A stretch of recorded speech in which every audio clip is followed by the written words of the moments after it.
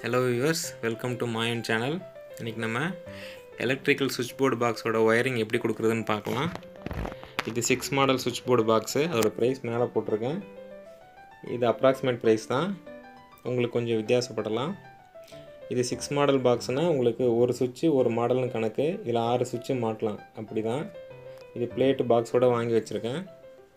அடுத்து 1-way 6 ஆம் சுவிட்ச், அதோட பிரைஸ் போட்டிருக்கேன். அடுத்து 6 ஆம் சாக்கெட்டு, அதோட ப்ரைஸும் போட்டிருக்கேன், பார்த்துக்குங்க.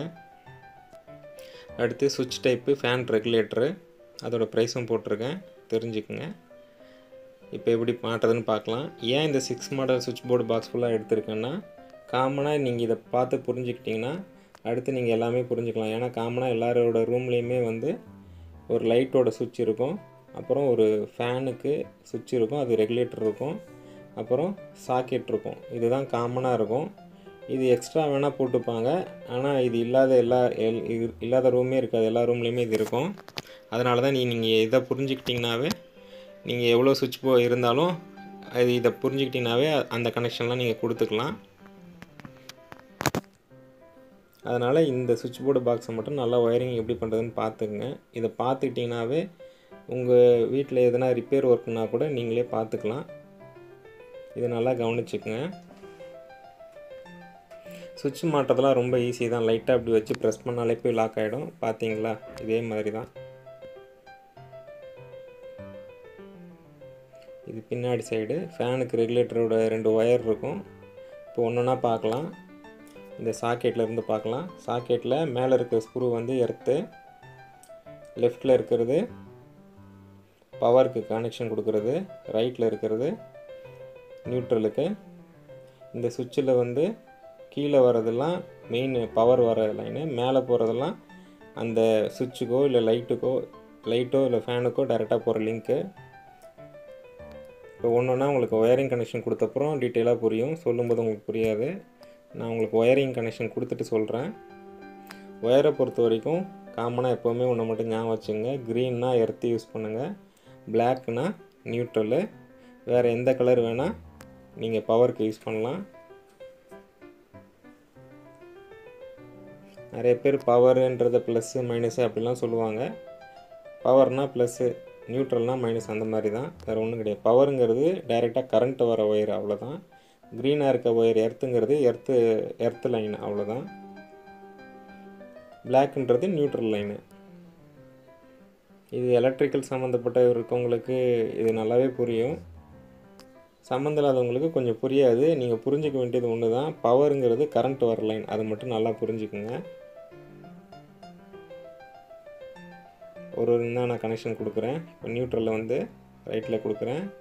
நல்லா ஞாபகம் வச்சுக்கோங்க. இது பேக் சைடில் ரைட்டுன்னு சொல்கிறேன். ஃப்ரண்ட்டில் பார்த்தீங்கன்னா அந்த 3 ஹோலில் ரைட் ஹேண்ட் சைடில் தான் ப்ளக்கில் கரண்ட் வரும். இது காமனாக எல்லா எலக்ட்ரிஷியனும் இப்படி தான் கொடுப்பாங்க. நீங்கள் டெஸ்டர் எடுத்து செக் பண்ணுறதா இருந்தால் ப்ளக்கில் இருக்கிற ரைட் ஹேண்ட் சைடு ஹோலில் விட்டு பார்த்தீங்கன்னா பவர் வரும்.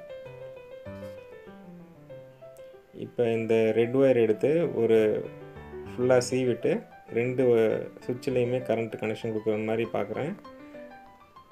இது டைரெக்டாக வெளியிலேருந்து உங்களுக்கு டிபி பாக்ஸில் இருந்தோ இல்லை மெயின்லேருந்து வர கனெக்ஷன் டைரெக்டாக வர இடம் இந்த இடம் தான். உங்களுக்கு இந்த கீழே இந்த ரெட் ஒயர் இருக்குது பார்த்தீங்களா, இந்த சுவிட்சோட கீழே இருக்கிற எல்லாத்துலேயுமே இந்த டைரெக்டாக லிங்க் கொடுத்துருக்கேன் கரண்ட் வர மாதிரி. இப்போ நல்லா கவனிச்சிங்கன்னா உங்களுக்கு புரியும். 3 ஒயர், இது 3 ஒயரும் வெளியில் போக வேண்டிய ஒயர். க்ரீனில் இருக்கிறது எர்த்து, இது நியூட்ரலு, இந்த ரெட் ஒயர் வந்து பவர் வர லைனு. இந்த 3 லைனுமே வெளியில் கனெக்ஷன் கொடுத்துட்டா வேலை முடிஞ்சு போச்சு. டைரெக்டாக வர லைனில் இருந்து இந்த கனெக்ஷனை கொடுத்துட்டிங்கன்னா முடிஞ்சு போச்சு. இப்போ இதை நல்லா கவனிங்க. இந்த ஃபேனோட சுவிட்ச் இது, அதில் பவர் கீழே வருது. மேலே இருக்க லைனில் ரெகுலேட்டரோட ஒரு ஒயரை மாட்டியிருக்கேன். இன்னொரு ஒயரை வந்து ஃபேனுக்கு ஒரு ஒயர் வரும் ஃபேனில் இருந்து, அந்த ஒயரில் கனெக்ஷன் கொடுத்துடணும், அவ்வளோதான். இப்போ பார்த்தீங்கன்னா உங்களுக்கு ரொம்ப இந்த ஒயர் நல்லா கவனிச்சுங்க எப்படி கனெக்ஷன் இருக்குன்னு. இந்த ஃபேன் ரெகுலேட்டரோட ஒரு ஒயர் வந்து மேலே போகணும். இது வந்து பவர் ஈபிலேருந்து வர பவர் லைனு. இது நியூட்ரல் டைரெக்டாக அந்த டிபி பாக்ஸுக்கு போகிறது. க்ரீன் ஒயர் வந்து எர்த்துக்கு போக வேண்டியது.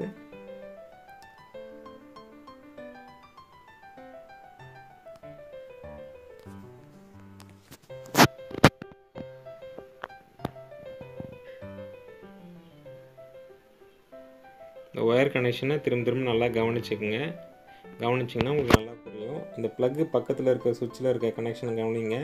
அதோட டாப் மேலே இருக்கிற ஸ்க்ரூவில் ஒரு கனெக்ஷனும், அடுத்தது வந்து இந்த ஸ்க்ரூவில் கனெக்ஷன் பண்ணியிருக்கேன் பாருங்கள்.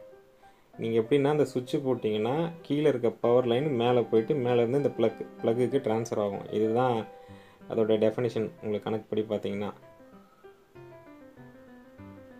இப்போ பக்கத்தில் இருக்க சுவிட்சு வந்து நார்மலாக லைட்டுக்காக கொடுத்துருக்கேன். அதுக்கு பவர் லைன் கீழே இருக்குது. மேலே இருக்க ஸ்க்ரூவில் வந்து அந்த லைட்டுக்கு போகிற ஒரு ஒயரோட கனெக்ஷனை எடுத்து இதில் கொடுத்துட்டிங்கன்னா வேலை முடிஞ்சது. ஃபேன் ரெகுலேட்டர் நல்லா பார்த்துங்க, திரும்பவும் சொல்கிறேன். ஒரு ஒயர் வந்து ஃபேனுக்கு போகிற ஒயருக்கு இருக்கும். இந்த லைட்டோட ஆனால் இது நான் கை வச்சு காட்டுறது வந்து லைட்டோட கனெக்ஷன். லைட்லேருந்து வர ஒயரோட கனெக்ஷன் அதில் இருக்கும். இது வந்து இந்த ப்ளக்குக்கு போகிற கனெக்ஷனு, சாக்கெட்டுக்கு. இவ்வளோ தான், ரொம்ப சிம்பிள். இந்த ஃபஸ்ட்டு இருக்கிற இப்போ ஃப்ரண்ட்டில் காட்டுறேன் பாருங்கள். இது ஃபேனோட சுவிட்சு, பக்கத்தில் ரெகுலேட்டர் கனெக்ஷனோட கனெக்ஷன் கொடுத்துருக்கு. அடுத்து வந்து லைட்டுக்காக ஒரு சுவிட்ச் கனெக்ஷன் கொடுத்துருக்கேன். அடுத்து இந்த ப்ளக்குக்கு இந்த சுவிட்சு கனெக்ஷன் கொடுத்துருக்கேன். இந்த 3 ஒயரும் டைரெக்டாக பவருக்கும் நியூட்ரல் எர்த்து இந்த 3 ஒயரும் கனெக்ஷன் கொடுக்கறதுக்காக வச்சுருக்கேன். மற்ற எல்லாமே வந்து ஃபேன்னா ஃபேனோட ஒயர் அந்த ரெகுலேட்டரில் கனெக்ட் ஆகணும். லைட்டுனா லைட்டோட ஒரு ஒயர் வந்து அதோட அந்த சுவிட்சோட மேல் ஸ்க்ரூவில் வந்து கனெக்ட் ஆகணும்.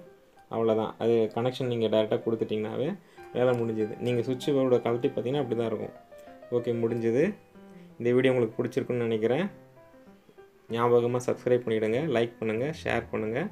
நன்றி, வணக்கம்.